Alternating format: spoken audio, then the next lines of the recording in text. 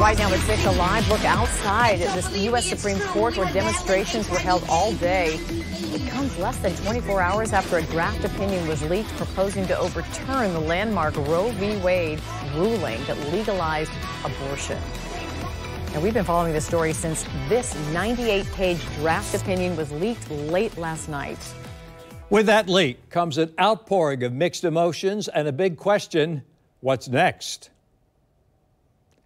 Since we sent you this push alert just before noon today, when Chief Justice Roberts confirmed the authenticity of the leaked opinion, here is what we have learned. Chief Justice John Roberts ordered an investigation into who leaked the document to the news organization Politico. That draft was written by Justice Samuel Alito. It would strike down Roe versus Wade on grounds the right to an abortion is not a federal constitutional right. The final ruling and opinion is not expected to be released until late June. The vote by the justices on this issue could change before the opinion is finalized. Chief Justice Roberts revealed this afternoon this document does not represent a decision on the case. Now, despite the document not being a final decision since that leak of the draft opinion, both supporters and opponents of abortion have been rallying outside the Supreme Court building. And this is a live look at the scene there now. You can see large groups of people for and against overturning Roe, and you can hear them. Political leaders, including President Biden, are speaking out. Our coverage begins tonight with News 4 Jax reporter Bree Isom. Bree spoke with a Jacksonville woman who had an illegal abortion before Roe versus Wade, and she expressed fear, Bree, those days before 1973 will return. She did, and she was extremely brave to share her story. Now, she didn't want to share her name or put her face on camera, but don't worry, the story is still just as impactful. She's worried as to what could come from this. The year was 1962 in New York City, 11 years before the Supreme Court passed Roe versus Wade, and abortion was illegal.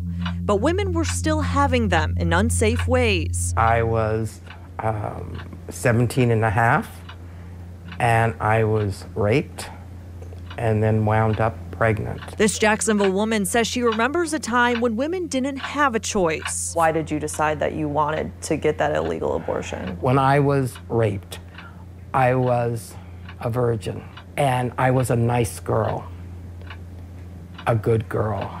And back then, if a girl got pregnant, even if it was a fella she'd dated for years, she was considered no good. This woman says her family supported her and helped her find a surgeon who performed the abortion secretly on a kitchen table.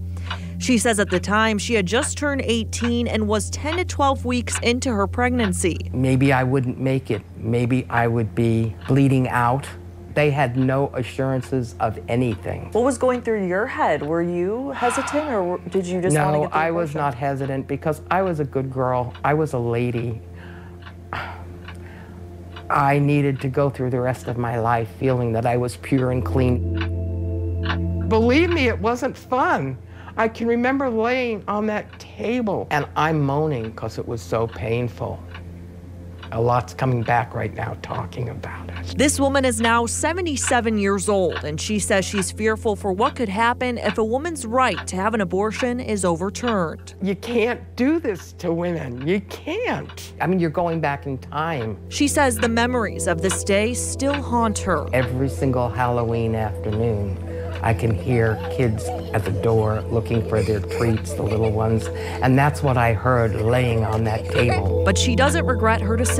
Take this into consideration. Don't take away the only thing that can help women today if they need help.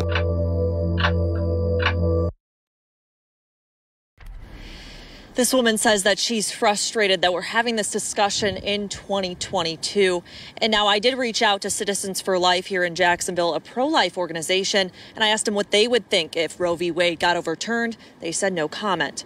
I'm reporting live here in Jacksonville. Bree Isom, Channel 4, the local station.